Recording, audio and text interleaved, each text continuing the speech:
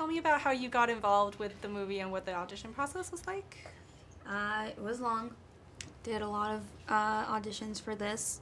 I first came in and just read with Phil, the director, and usually auditions are 10-15 minutes. This was maybe an hour long, and we did it so many times, and I think at the end I was just really emotionally drained, and I thought, and then he kind of just like brushed me off and just said one word, like, okay, great, and I thought, okay, I'm never coming back here.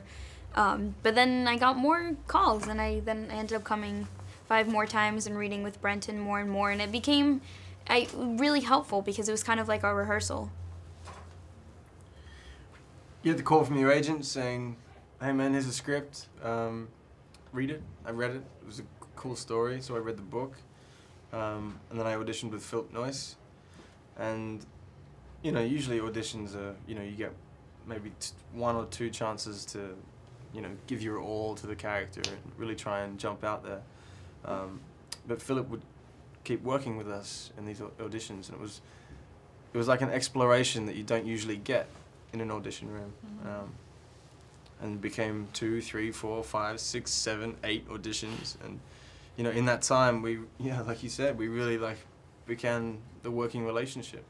Right. There's so many young adult dystopian stories, movies, books out there now. How do you think The Giver is different?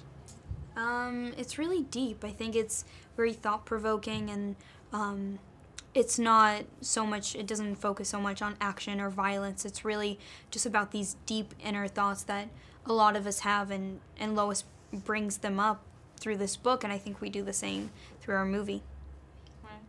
Brenton, any thoughts? Yeah, I would say that, you know, the key weapon in this film is knowledge, and that's one of the themes that we're trying to represent in the movie. In the book, it's so clear and so beautifully written.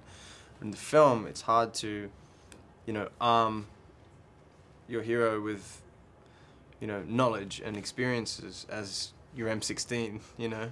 And that's one of the reasons that attracted me to the project.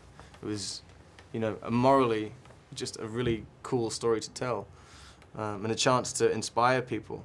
And I think that will stand out. That will make it stand out from others. What are you guys working on next?